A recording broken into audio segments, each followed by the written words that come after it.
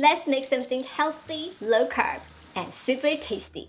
This is my shrimp zucchini boat recipe. You could actually lose weight from eating this every day. Let's get started with this super delicious low carb recipe. Here I have some deveined shrimp. Butterfly the shrimp. Remove the nervous system of the shrimp. This core doesn't have any digestive discharge, but it affects the look of the dish, so I'm taking it out. Insert the tail inside.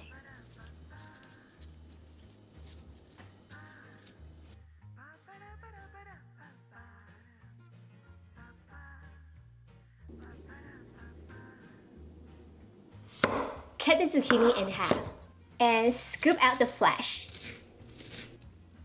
Do the same with the other ones. Mince the flesh and reserve for the filling. To make the filling in a bowl, add the reserved green zucchini flesh. Baby corn. Baby corn is a corn that hasn't matured yet, so it has significantly fewer carbohydrates, but is high in fiber. Shiitake mushrooms. Ginger. Soy sauce. Oyster sauce. Sesame oil. And white pepper. Mix well.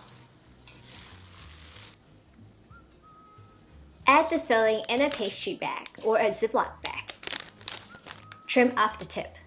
Squeeze the filling in the zucchini boats.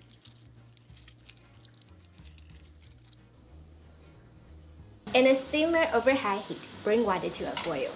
Transfer the zucchini boats inside. Cover the lid and steam for 8 minutes. Uncover the lid. Add 3 pieces of shrimp on each zucchini boat. Over high heat, cover the lid and steam until completely cooked through, about 2 minutes. Remove the zucchini boat and reserve the liquid inside the plate. In a small pan over medium heat, return the liquid. Chicken stock and oyster sauce. Whisk. Bring it to a simmer and pour in the cornstarch slurry. I have here 2 teaspoons of cornstarch and 2 tablespoons of water. Stir until the sauce is thickened. Pour the sauce over the zucchini boats and enjoy!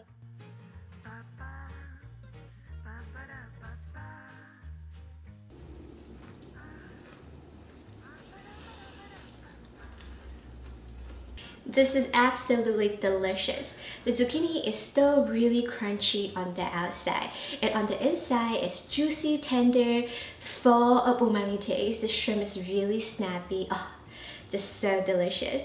If you can't find any ingredients that I'm using here today, you could always replace them with other ingredients that you enjoy or what you have in your fridge. I will see you again soon. Subscribe, follow, and like. Bye!